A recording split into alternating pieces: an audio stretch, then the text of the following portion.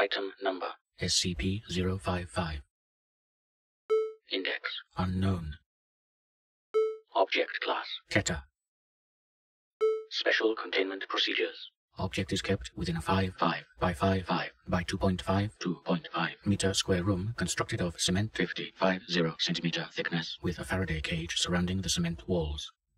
Access is via a heavy containment door measuring 2 by 2.5 meters, constructed on bearings to ensure door closes and locks automatically unless held open deliberately. Security guards are not to be posted outside SCP-055's room. It is further advised that all personnel maintaining or studying other SCP objects in the vicinity try to maintain a distance of at least 50 meters from the geometric center of the room, as long as this is reasonably practical. Description: SCP-055 is a self-keeping secret or anti-meme. Information about SCP-055's physical appearance, as well as its nature, behavior, and origins, is self-classifying. To clarify, how Site-19 originally acquired SCP-055 is unknown. When SCP-055 was obtained and by whom is unknown. SCP-055's physical appearance is unknown. It is not indescribable or invisible. Individuals are perfectly capable of entering SCP-055's container and observing it, taking mental or written notes, making sketches, taking photographs, and even making audio or video recordings. An extensive log of such observations is on file. However, information about SCP-055's physical appearance leaks out of a human mind soon after such an observation. Individuals tasked with describing SCP-055 afterwards find their minds wandering and lose interest in the task. Individuals tasked with sketching a copy of a photograph of SCP-055 are unable to remember what the photograph looks like, as are researchers overseeing these tests. Security personnel who have observed SCP-055 via closed-circuit television cameras emerge after a full shift, exhausted and effectively amnesiac about the events of the previous hours. Who authorized the construction of SCP-055's containment room, why it was constructed in this way, or what the purpose of the described containment procedures may be, are all unknown. Despite SCP-055's container being easily accessible, all personnel at Site-19 claim no knowledge of SCP-055's existence when challenged. All of these facts are periodically rediscovered, usually by chance readers of this file, causing a great deal of alarm. This state of concern lasts minutes at most, before the matter is simply forgotten about.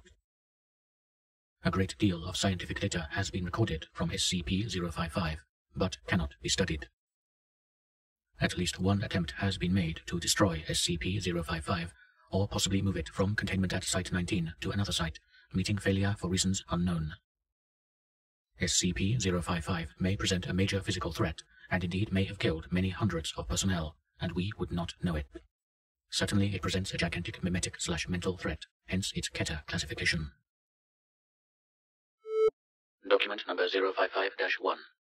An analysis of SCP-055. The author puts forward the hypothesis that SCP-055 was never formally acquired by, and is in fact an autonomous or remotely controlled agent, inserted at Site-19 by an unidentified third party for one or all of the following purposes. To silently observe or interfere with activities at Site-19. To silently observe or interfere with activities at other SCP locations. To silently observe or interfere with activities of humanity worldwide. To silently observe or interfere with other SCP objects. To silently observe or interfere with. No action to counter any of these potential threats is suggested, or indeed theoretically possible. Addendum A. Hey, if this thing really is an anti-meme, why doesn't the fact that it's an anti-meme get wiped? We must be wrong about that, somehow. Wait a minute. What if we were to keep notes about what it isn't? Would we remember those? Bartholomew Hughes, NSA. Document number 055-2. Report of Dr. John Maracek.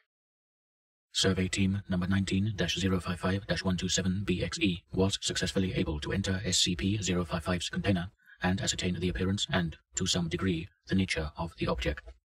Notes were taken according to the project methodology C, after which the container was sealed again. Excerpt from a transcript of personnel debriefing follows. Dr. Hughes. Okay, I'm going to need to ask you some questions about number 55 now. Number what? Dr. Hughes. SCP Object 55. The object you just examined. I don't know what you're talking about. I don't think we have a 55. Dr. Hughes. Okay then. I'd like you to tell me what you've been doing for the past 2 hours. What? Subject appears uncomfortable. I don't know. Dr. Hughes. Okay then.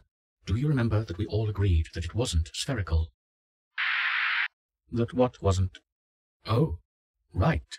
It isn't round at all. Object 55 isn't round.